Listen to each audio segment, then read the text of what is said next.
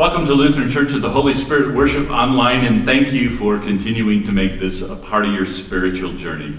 It's good for me to be back. My wife and I took a little vacation and spent some time out in California and then off in Hawaii. So it's good to be back with you again this week. We have been providing worship online for over almost 3 years now, and we are continuing to wonder what next steps might be. I also want to mention that Sarah, who has been a part of our online journey for the last 3 years, this will be her last Sunday with us as a part of Lutheran Church of the Holy Spirit Worship Online. She has a new gig she's doing with the Synod, and so we will miss you, and you have been a huge part of making this viable and helping to set up how we do this online worship service. So a huge thank you for your ministry online and in the office over the last 4 years and 3 years online. We will miss you. Now, I'd like to invite you to light a candle in your space as a visible symbol and a reminder of the Holy Spirit's presence and partnership in our lives and in our work in the world.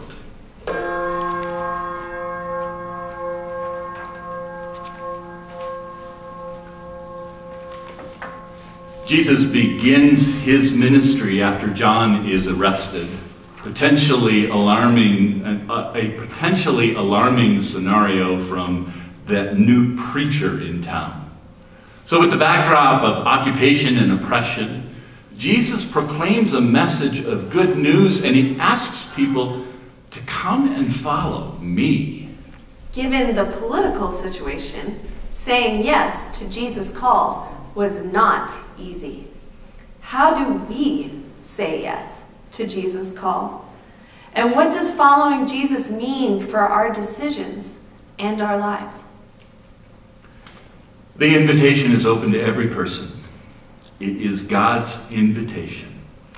Come, follow me. We come to worship, hoping to follow in Jesus' footsteps. In the name of Christ. We accept the invitation to discipleship. In the name of Christ. We worship and praise God. In the midst of a world where cruelty and injustice abound. We proclaim God's great compassion. In the midst of despair that threatens to swallow lives. We proclaim God's hope. In the midst of division and distrust. We proclaim God's love. Come, let us worship together. Teach us to be God's living presence in the world.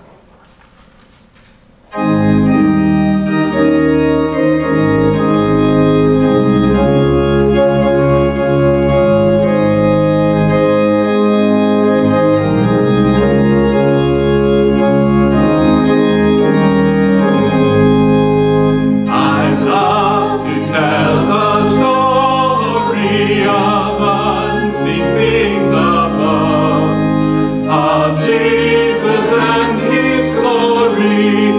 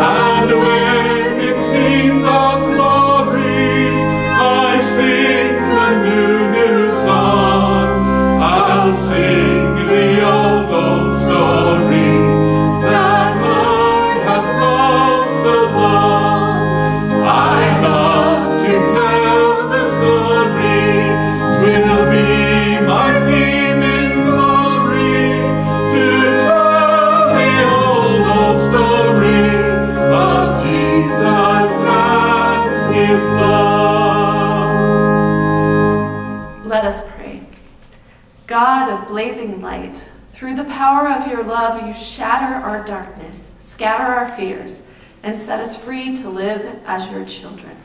Give us courage and conviction, that we may joyfully follow you into new adventures of faithful service, led by the light that shines through Jesus Christ, our Savior. Amen. Our first reading for today comes from Isaiah chapter 9. There will be no gloom for those who were in anguish. In the former time, the Lord brought into contempt the land of Zebulun and the land of Naphtali. But in the later time, he will make glorious the way of the sea, the land beyond the Jordan, Galilee of the nations. The people who have walked in darkness have seen a great light. Those who lived in a land of deep darkness, on them light has shined. You have multiplied the nation, you have increased its joy. They rejoice before you as with joy at the harvest, as people exult when dividing plunder. For the yoke of their burden and the bar across their shoulders, the rod of their oppressor, you have broken as on the day of Midian. Word of God, word of life. Thanks be to God.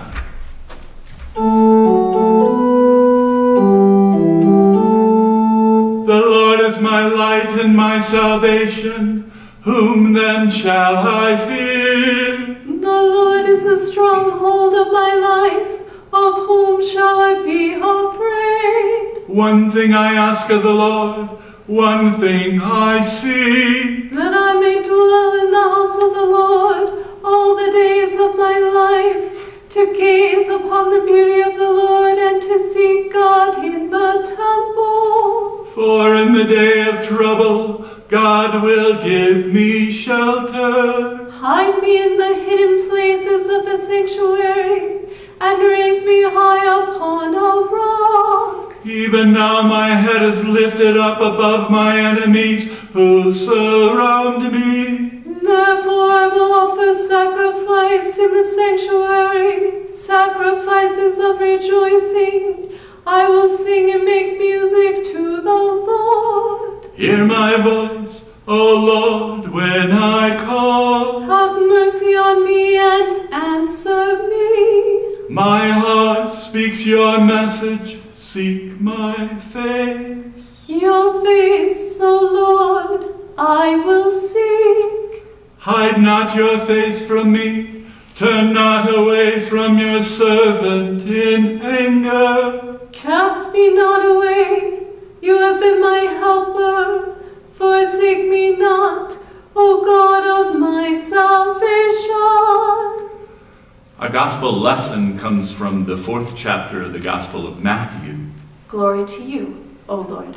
Now when Jesus heard that John had been arrested, he withdrew to Galilee. He left Nazareth and made his home in Capernaum by the sea in the territory of Zebulun and Naphtali, so that what he had been spoken through the prophet Isaiah might be fulfilled. The land of Zebulun, land of Naphtali, on the road by the sea, across the Jordan, Galilee of the Gentiles. The people who sat in darkness have seen a great light. And for those who sat in the region and shadow of death, light has dawned. And from that time, Jesus began to proclaim, "Repent, for the kingdom of heaven has come near."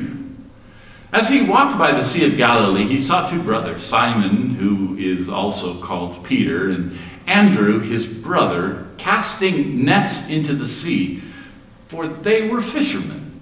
And he said to them, "Follow me, and I will make you fish for people." And immediately they left their nets and followed him. And as he went from there, he saw two other brothers, James, son of Zebedee, and his brother John, in the boat with their father Zebedee, mending their nets, and he called to them. Immediately then they left the boat and their father, and they followed him. Jesus went throughout Galilee, teaching in their synagogues, and proclaiming the good news of the kingdom, and curing every disease and every sickness among the people. The gospel of our Lord. Praise to you, O Christ. When we consider the Bible, Each one of us might have a few different explanations and ideas of what the Bible is, who the Bible is for, and how it should or shouldn't be used. One of my favorite ways of explaining the Bible, especially when I'm working with younger people, confirmation age or younger children, the Bible is God's story and our story. Well, today we can take a look at how the Bible is also full of beginnings. Not only the universal one, when God speaks into existence and the components of this magnificent cosmos, but countless other beginnings as well. Consider the next beginning in the beginning of the book, the Old Testament, where the story is told of the human race beginning with Adam and Eve, and then beginning again after the flood with Noah and Noah's family. And then in old age, this person, Abraham, answers the invitation of God to go away from his home and to begin anew. The Bible presents us with beginnings over and over again until at the end in the book of Revelation, there is this holy city coming down from heaven to earth, and its name is not Jerusalem, but New Jerusalem, because it is a place to begin. It is the start of what will be forever new. Some of the beginnings in the Bible are known as call stories. There's a call story that recounts how somebody was invited by God to begin something new and unexpected. God calls this person to begin, and not only to begin, but, and here's the hard part, to persist so that another beginning can take place. Well, one day Andrew and Simon and James and John, they get up when the sky is still dark and they walk down to the sea, and then they hurl their nets out into the water anticipating a catch of fish. Some days it happened, some days it didn't. It's a day like so many other days. It's really nothing special. These men were engaging in this same routine hundreds and hundreds of times before. This is what they do, and we don't really need to ask why they do this. They do it time and time again because they're fishermen, plain and simple, period, stop. So amid the familiar water and the nets and the fresh fish, rough wood of the boats and the rhythmic motion of the waves, in the midst of this familiarity, these four men, a beginning takes place. Jesus turns up at the waterside. Have they met him before? Have they heard about him? We don't know. And it really doesn't matter. Today, as he calls them, a new beginning takes place.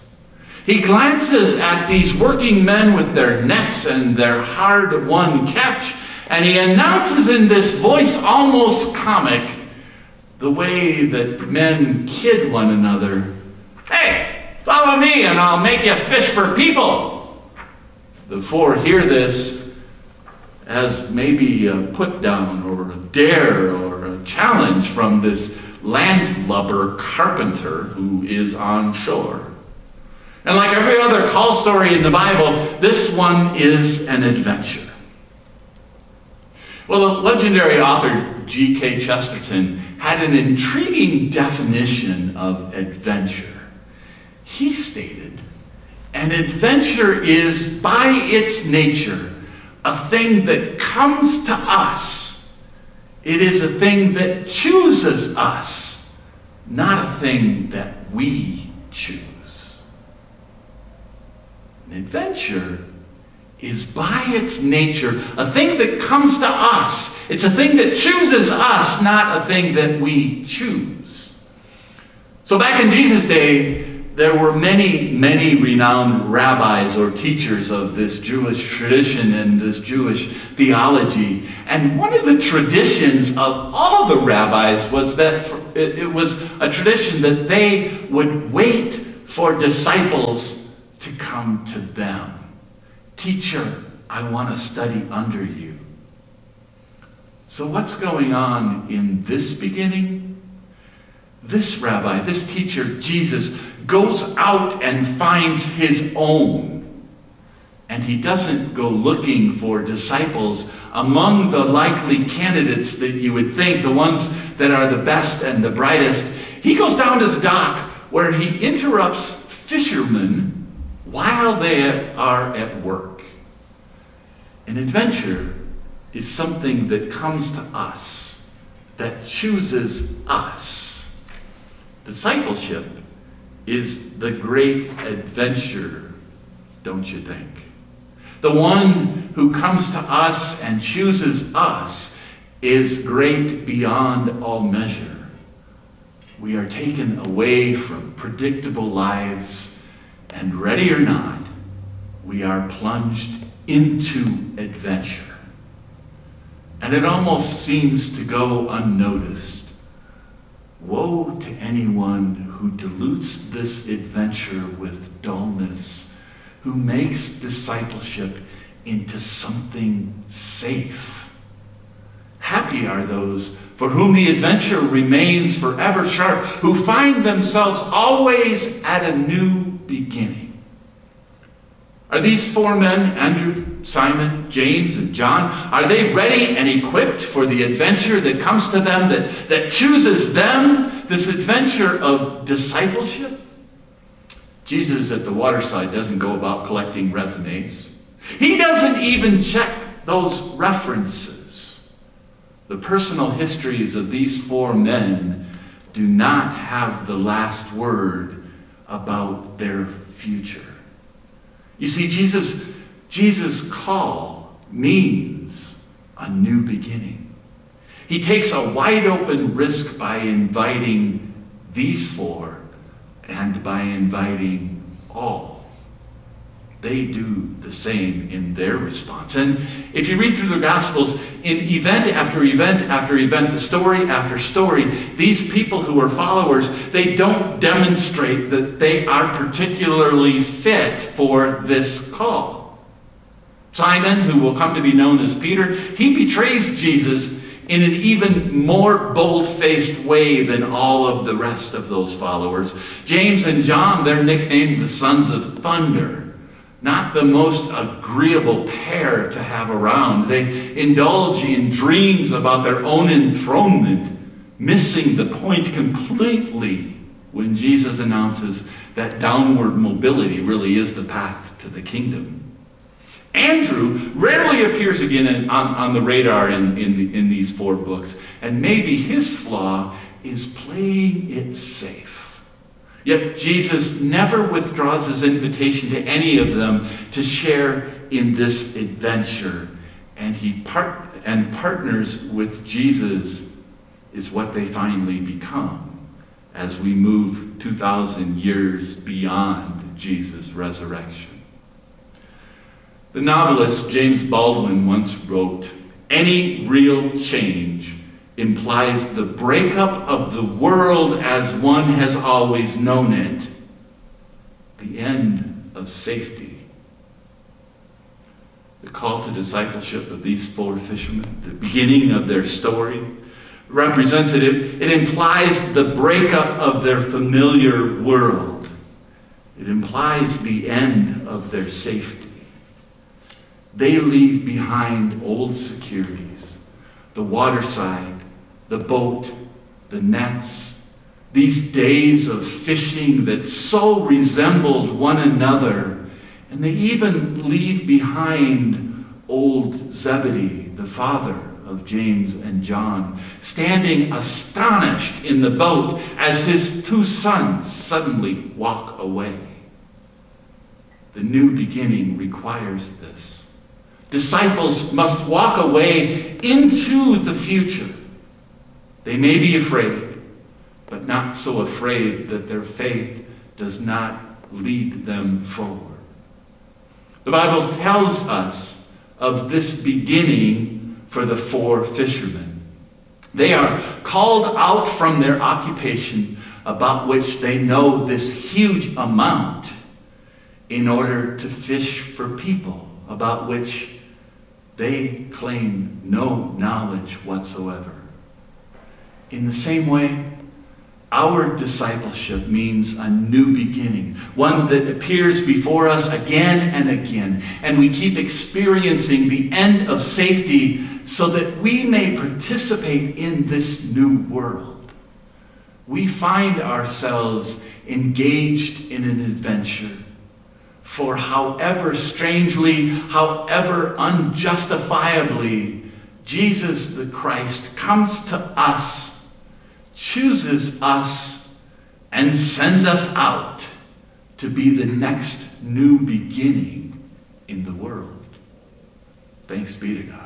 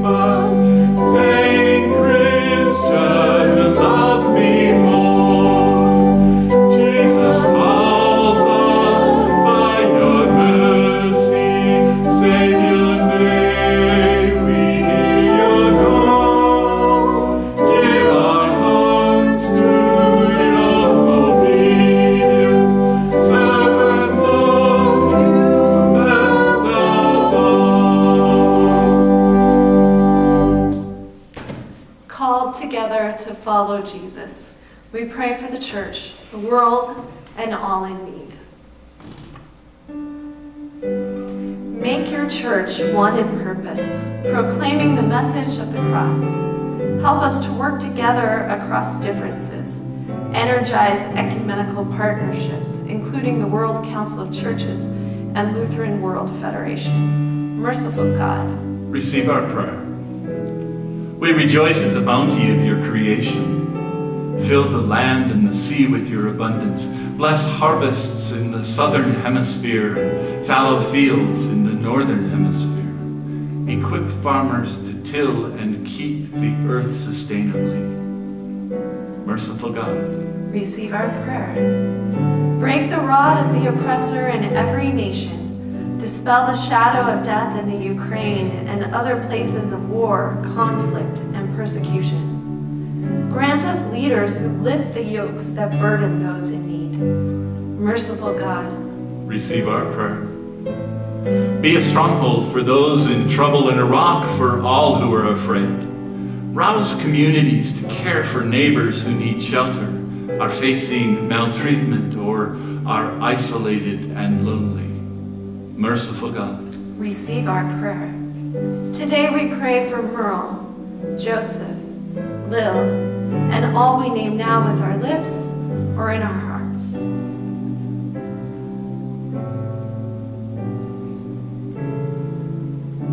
Merciful God, receive our prayer. Sustain the ministries of this congregation and all communities of faith. Nurture our unique gifts, foster mutual respect, and inspire cooperation in loving our neighbors. Merciful God, receive our prayer. We bring to you our needs and our hopes, O God, trusting your wisdom and power revealed in Christ crucified. Amen. And now receive this blessing. May the God who faithfully brings forth justice and breaks the oppressor's rod, may this God bless, strengthen, and uphold you today and always. Amen. Go in peace. Follow in the way of Jesus. Thanks be to God.